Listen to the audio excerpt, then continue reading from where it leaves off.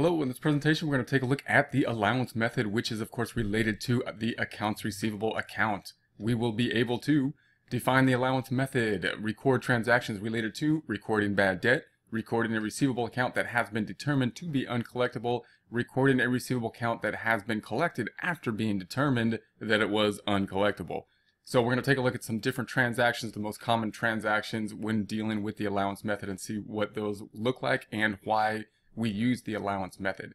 We're going to work through a problem. So what we're going to have here is we've got our accounting equation, of course. We have our trial balance. I do suggest working problems to take a look at a trial balance because it can give you the context in which to work problems. So here's what we have. We've got the assets in green.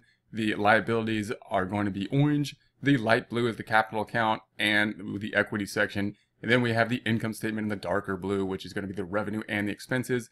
We can see in this example we have net income.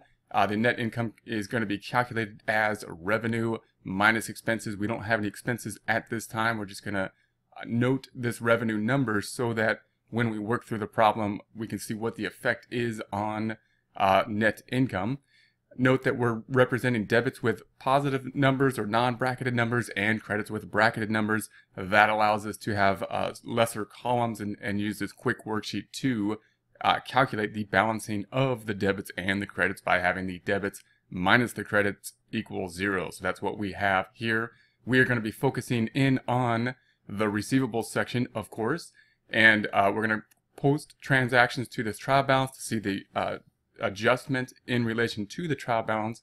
Then we'll also look at the accounts related to the receivable account. So oftentimes we'll take a look at the general ledger. There's going to be a general ledger account, of course, related to all types of accounts. All accounts on the trial balance will have a general ledger account, which will be in order by date.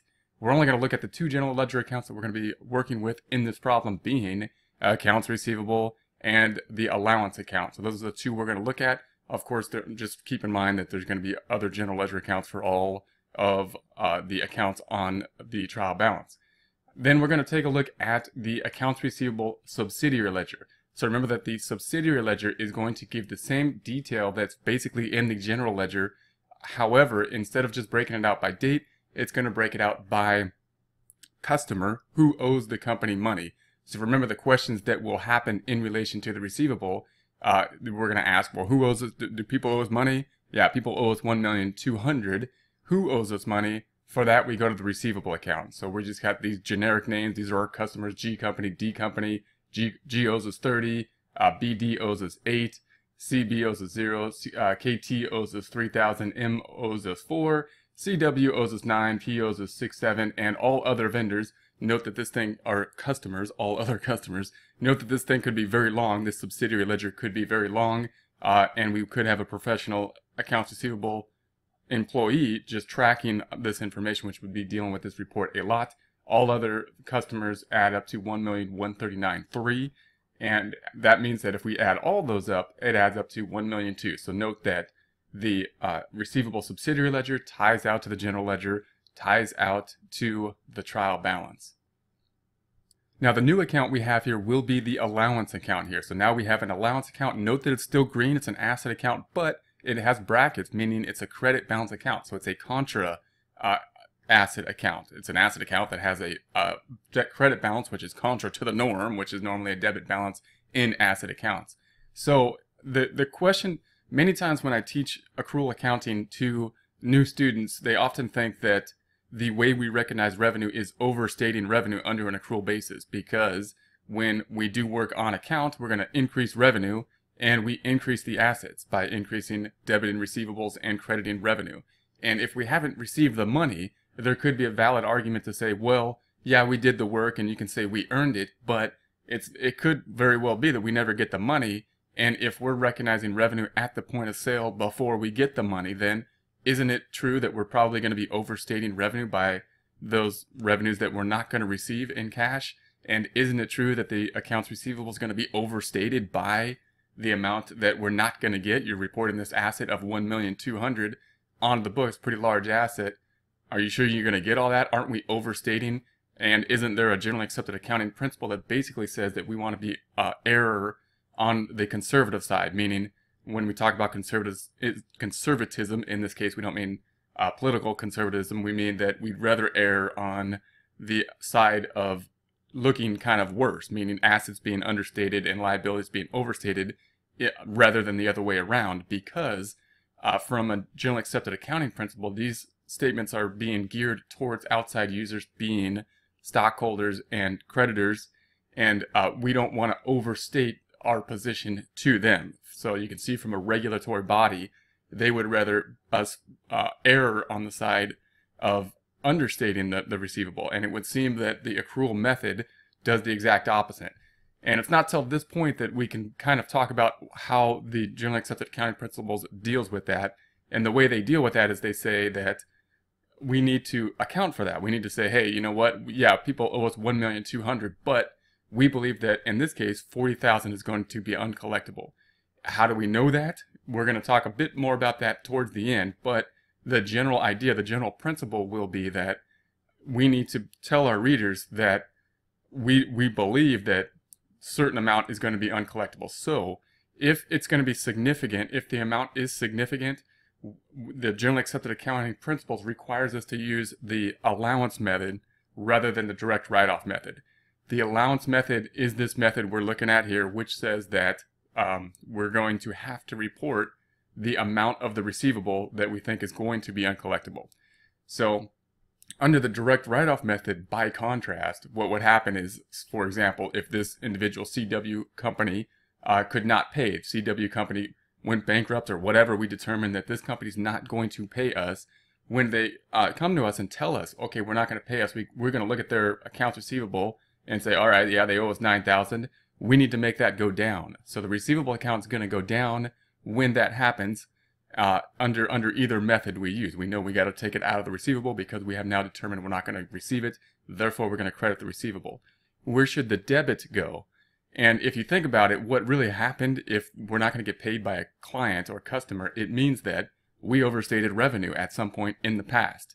In the past, we overstated revenue because we increased revenue by a sale that's not really going to happen. It's not really a sale if we're never going to get paid for it. So you would think that the debit would go to revenue, which would reduce revenue because we overstated revenue. There's a couple problems with that, however. One is that we don't like to decrease revenue directly. Remember that revenue basically always goes up, and we almost never debit revenue. So therefore we make another account. That other account's going to be called bad debt expense. So the expense is going to go up, which brings down net income. So under the direct write-off method, that's what would happen. We would take it out of the receivable, and we would record the expense when it is determined that the client's not going to pay us, and we wouldn't have this allowance account at all. We wouldn't have it here, and that would be a fairly simple method. That's the easiest method to do. If the receivables are immaterial in decision making, then we can't use that method. But if the receivables are material, there's another problem here, and that is that note that if we write off this $9,000 that we wrote into revenue last year, it was part of revenue last year, and we're writing the expense related to it, or the reduction in net income this year, then we're violating the matching principle because we're reducing it in relation to this income, but the $9,000 isn't included in this income. It's not included in this $378 because it was earned. We recorded it in income last period, and we already closed that out to the capital retained earnings account. So that means that's the problem. So under the accrual method, what we want to do is match the expense with the revenue. So we want to look at the same time period and say, okay, I'm gonna say that this amount is going to be uncollectible in relation to this revenue, and that's going to be an estimate. So we had to make an estimate and do that. We'll talk more about how the estimate will work later, but just note that at the end of last period, we made an estimate and we said, okay, of the $1,200,000 that is outstanding, we believe that $40,000 is not going to be collectible. And now when someone comes to us and says that they're not going to pay us the $9,000, then instead of debiting the expense at that point in time, we're just going to debit the allowance. So it would look like this. So under the allowance method, when a customer is determined that they will not pay us, then we're going to reduce the receivable with a credit. The debit will go to the allowance account. What will that look like in terms of the trial balance? Well, we can see here that the receivable is going to be credited, so that's going to go down. So obviously that has to go down. And all we're going to do on the other side is we're just going to debit the allowance. The allowance has a credit balance. We're going to debit it, doing the opposite thing to it, which will make it go down. Notice that the book value of the receivables, the net value, is going to be unchanged because it was before 1,000,002 minus the 40. That's the net value. And now receivables went down, and so did the allowance. So therefore, now it's the 1,091 minus the 31. So notice there's no effect on net income down here, and that is because we basically already wrote off this 9,000 included in this 40,000 last time period when we created the allowance account. And we'll do that again at the end of this presentation. So you can see if we go through our series of questions, then we're going to ask, well, do people owe us money? Yeah, the trial balance says that people owe us 1,191,000. Well, who owes us some money? Well, if we look at the GL account, it doesn't tell us that. If we look at the GL account, it just tells us by date that we had 1,000,002 and it went down by 9. If we look at the GL account for the allowance, we can see that that's basically telling us that this was an amount that was not paid, and we had to write it off even though we were not paid for it. And then, so we're going to have to look at the subsidiary ledger, which is in order by customer. So if we look at the customer in this case, we're going to say that CW is the one that we are writing off. So this 9 here is also recorded here, and it's also recorded here. So this is the same information that is now recorded in terms of customers. And then if you take that off, now CW owes us 0. And if we add up all the customers, then it adds up to 1,191,000. Those are the people that owe us money. That ties out to the general ledger. That ties out to the receivable account here. And note that we have 31,000 that we do not believe is collectible. We cannot apply that 31 to any of the actual customers because it's just an estimate. We don't know who's not going to pay us. We just believe that a certain amount of folks aren't going to pay us based on prior experience. So now we have G Company made a partial payment and went bankrupt. It is determined that we will not receive the balance. So we're going to receive 20,000 of cash, and then we're not going to receive the other 10. So if we look at G here, we can see that the company owes us 30,000.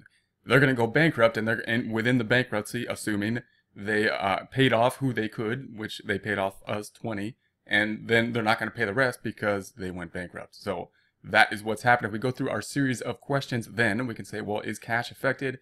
In this case, it is. We got 20,000. So we're going to increase cash. It's going to go up in the debit direction by 20. Normally, when we get paid, the normal credit will go to, in this case, receivables, because that's why they paid us. They paid us to pay off the receivable. So the receivable has a debit balance. We're going to make it go down by crediting it.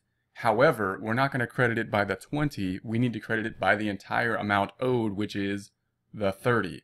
And the reason for that is because if we only credited it by 20, then we would show that G owes us 10 still, and they don't, or they're not going to pay us, so we got to write that off. So therefore, we're going to have a difference, and we're going to need another debit. Where will that debit go? That is going to be the uncollectible portion, which we're going to put into the allowance method. Remember, under the direct write-off method, that debit would go to the bad debt expense. At the time it was uncollectible or determined to be uncollectible, under the allowance method, we already had this 31,000. We already estimated that that 10,000 wasn't going to be collectible. We just didn't know who was not going to collect it. We already wrote it off in the prior period to match it to the income that was generated in the prior period, and now we're just going to take it to the allowance. So journal entry would look like this. We have the debit to cash. Cash is going up by the 20,000. We're going to credit the receivable for the entire 30. And then the difference is going to the allowance to debit here. We can see that the 20 plus the 10 equals the 30. The debits equal the credits. Also note that I would put it in this order because this is the order that when I think through the journal entry, that's the order that works best for me to think through it.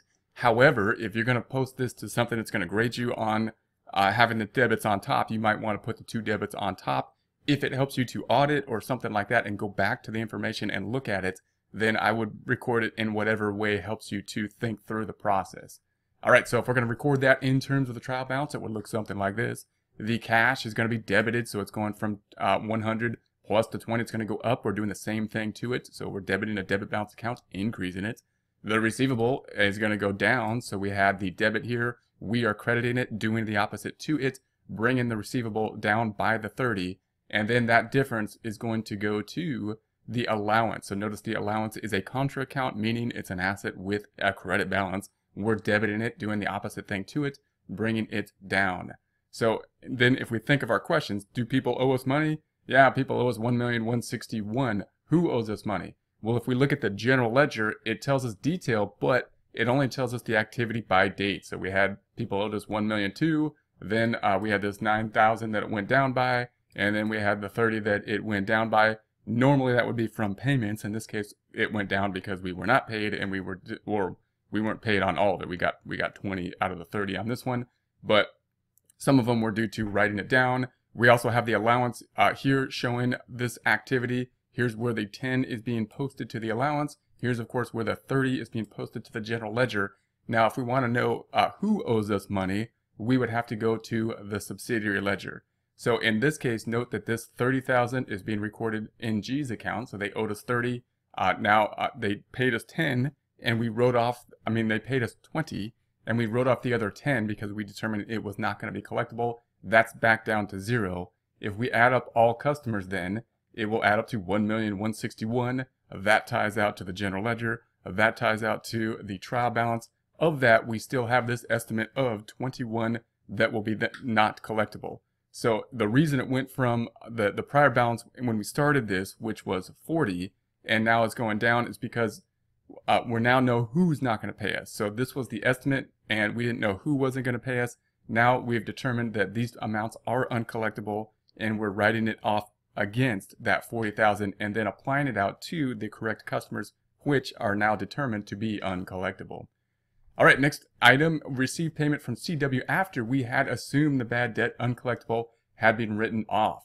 So in this case, what we're saying is that this is an unusual case, but it's good to look at because it kind of shows us what would happen if someone came in the door and said, here I am, I'm going to pay you now, and we had totally wrote them off in the past because we didn't think that we were going to get paid from them. So in this case, remember that the CW company owed us $9,000.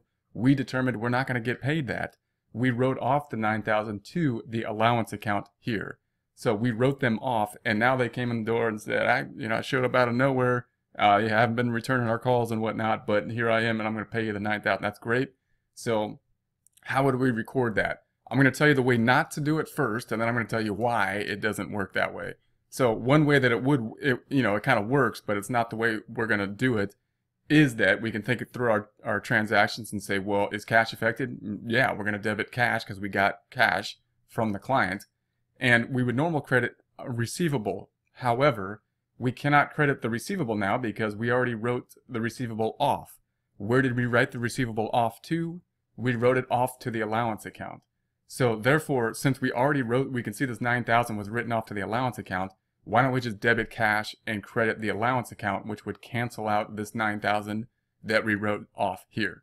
That would work, and that works in terms of journal entries.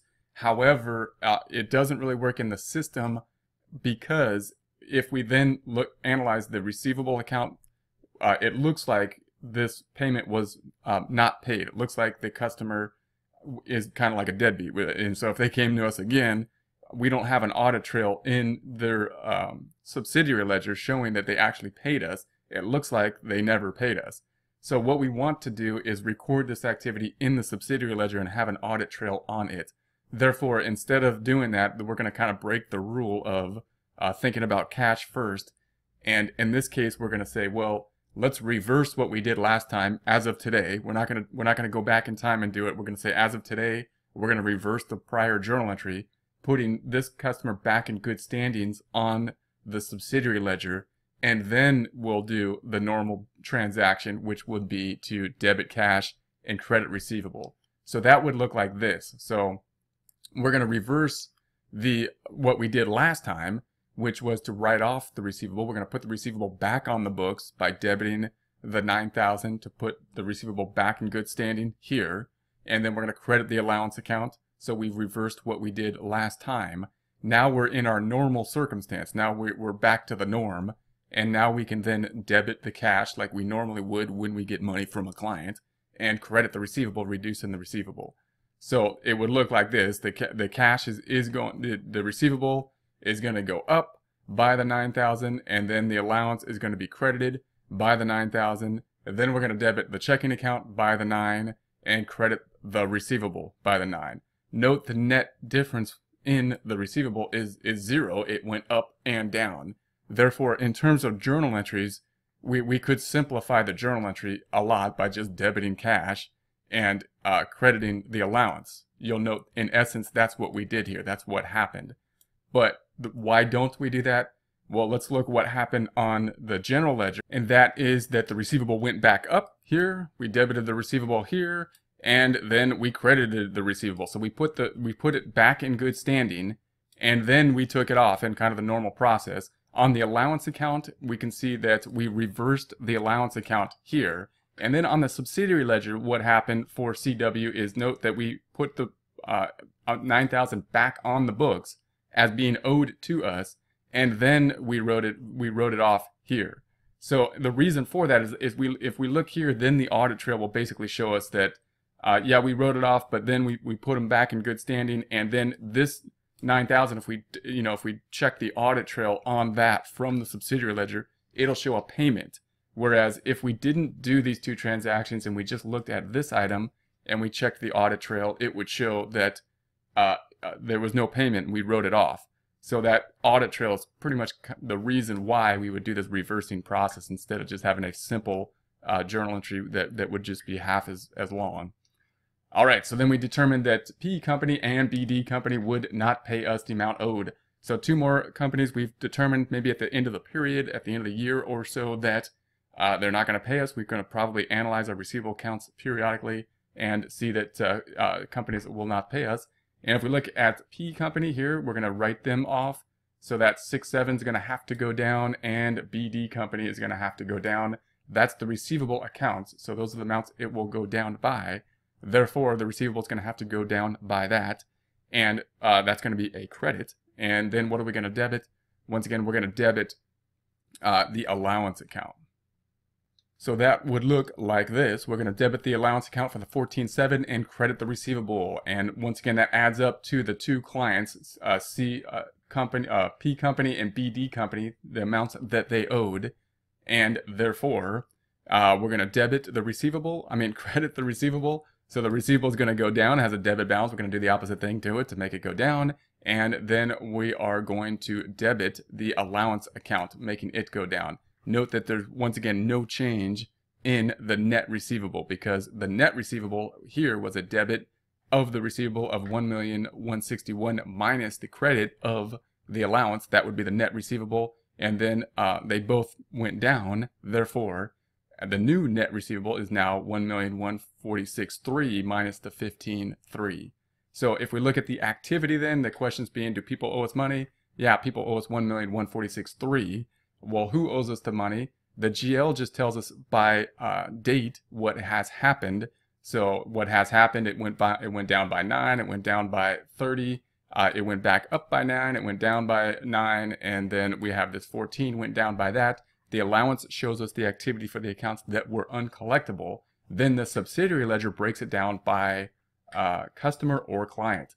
So here's what happened. There's that 8,000 here, as well as the BD and P, the 6.7. That's what adds up to this 14.7. So we had to break that out between the two customers that don't pay us. If we add up all the receivables, then in the subsidiary ledger, it adds up to $1,146,300. That ties out to the general ledger. That ties out to the trial balance. And we still have this estimate of $15,300 that we determined was uncollectible. So now we're going to say it's at the end of the period. If it's at the end of the period now, and we're done with the year, and we need to then determine what the allowance account should be at the end of the time period. There's a couple ways we can do this. If we think about this, what we're saying here is that the revenue account here of $378,000, if we made all those sales on account, we need to think about the amounts that will be uncollectible. So part of those sales are going to be uncollectible.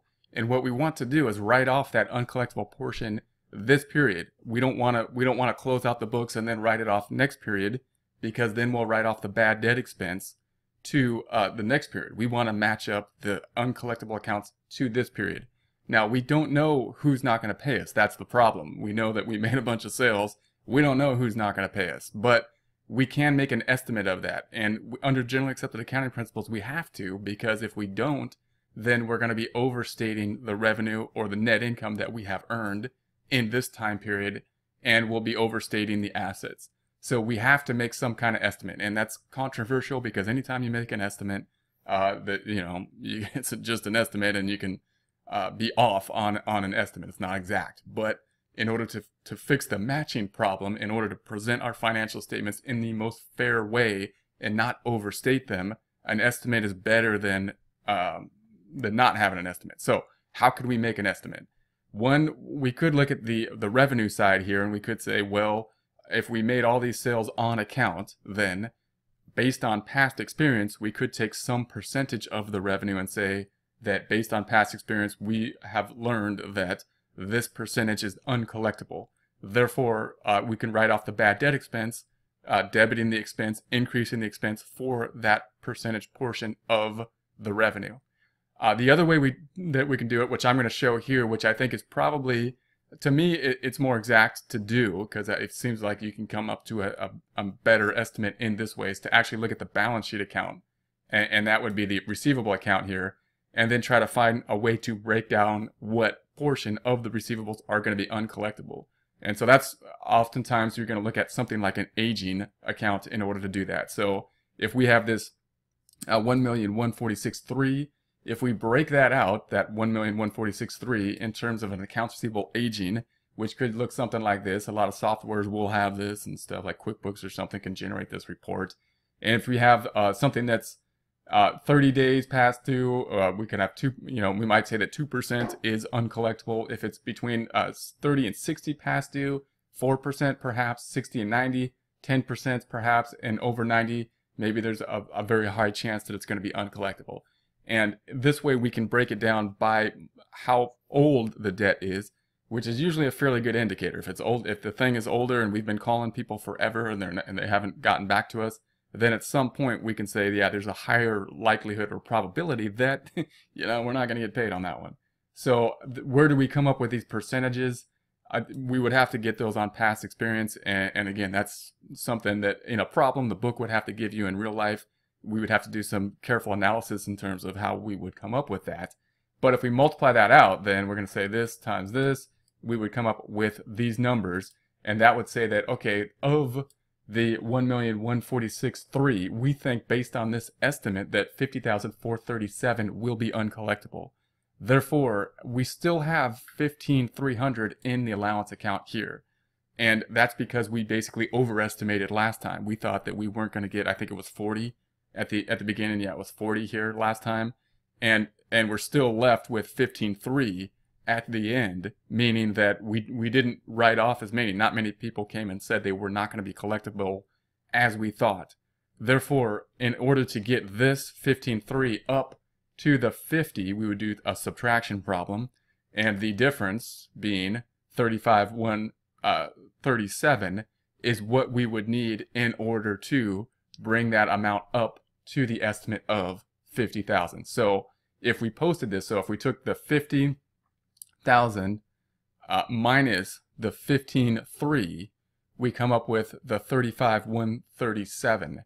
So now if we post this out, then we're crediting the 35,137 to the allowance. So that's going to take the 15,300 up by 35,137 to the 50,347, which matches the 50,347 here.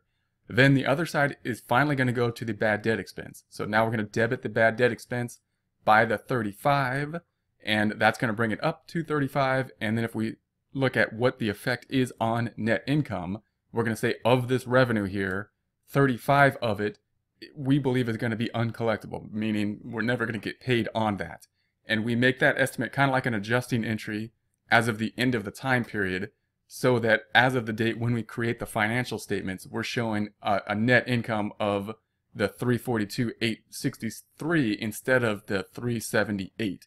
So we're recording the fact, we're representing the fact that of these sales, we believe this amount is going to be uncollectible. On the balance sheet side, we're also saying, yeah, we have revenue, we have receivables of 1,146,300. However, we believe based on past experience that 50,437 will be uncollectible. We want to disclose that to the readers. We want to be as fair as possible and not be overstating our value. However, it's also just an estimate, and we could collect more, we could collect less. That's our best guess. So we are now able to define the allowance method, record transactions related to recording bad debt, recording a receivable account that has been determined to be uncollectible, recording a receivable account that has been collected after being determined to be uncollectible.